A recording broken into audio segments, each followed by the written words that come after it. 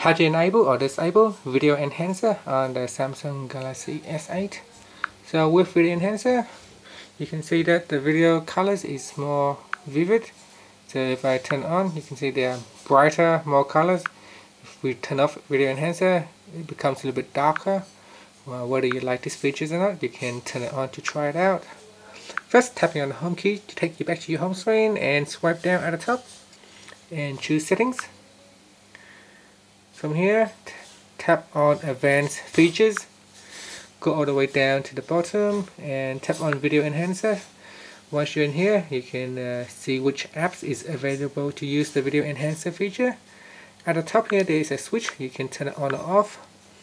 You can also tap on the switch from out here. So sliding the switch to the left will turn off video enhancer, and sliding the switch to the right will enable video enhancer.